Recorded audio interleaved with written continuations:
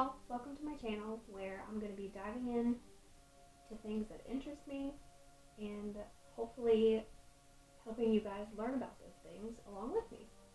So today I'm going to be talking about the origin of the jack-o'-lantern. If you hear noises in the background, that is my dog. She's in her crate and it is too windy and rainy to let her outside. So we're just going to have to power through. Also, you can see my lights in my glasses. Sorry about it. Too lazy to get up and move them so that you can't and or put my contacts in. So we're just going to deal with that. The practice of carving jack-o'-lanterns was originally not done on pumpkins. Turnips and potatoes were the two original vegetables used as jack-o'-lanterns.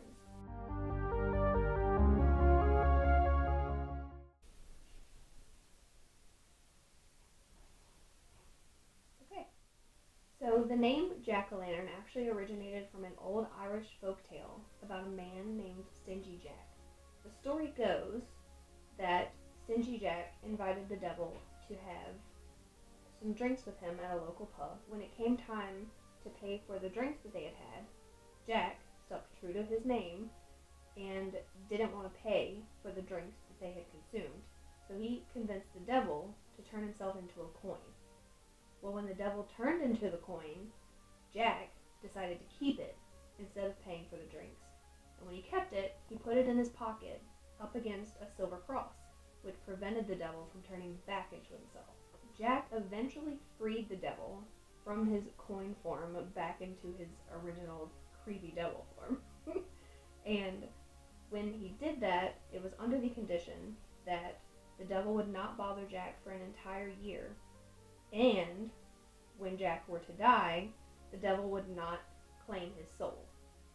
The year after the coin incident happened, Jack convinced the devil to climb a tree for him to pick him an apple from the tree. But when the devil climbed the tree, Jack decided to carve a cross in it to prevent the devil from ever coming down. Well, when the devil... Nope, not the devil. Jack. So after Jack had carved the cross into the tree bark, he made a deal with the devil. In order for the devil to get down, Jack could not be bothered for another 10 years. So, shortly after Jack made this second deal with the devil, he passed away. Well, when he passed away, his soul ascended to the gates of heaven, and he was refused because of the way that he lived his life. Well, then after that, his soul descended to the gates of hell, and the devil stuck true to his word and refused Jack. But he didn't send Jack away empty-handed. He sent him away with one single burning coal to light his way. Well, instead of carrying the coal around with him in his hands, Jack decided to put it into a hollowed-out turnip, making a lantern for himself to light his way as he wandered eternally on Earth, hence the name jack-o'-lantern. Because of this legend, in Ireland, people started to carve their own creepy faces into turnips and potatoes to put them on windowsills and by doors to help ward off all the evil spirits, including Jack, that were wandering around town, especially on All Hallows Eve. So how did we go from carving turnips and potatoes to carving pumpkins? Well, it's pretty simple. When the immigrants from Ireland and Scotland came over to America, they brought the carving tradition with them, and there was an abundance of pumpkins, so they decided to start carving pumpkins instead of turnips. So, make sure around the Halloween spooky season that you carve your own jack-o'-lantern to help ward away the evil spirits.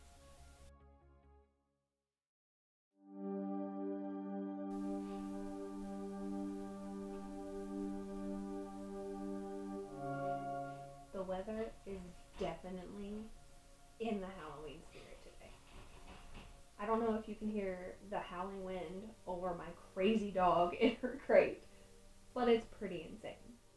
So I know this video probably isn't very long, but it was something that I was interested in Hopefully I taught you guys something.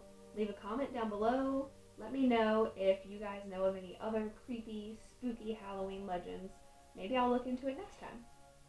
Remember, be kind, spread love, and stay curious. See you next time. Bye-bye.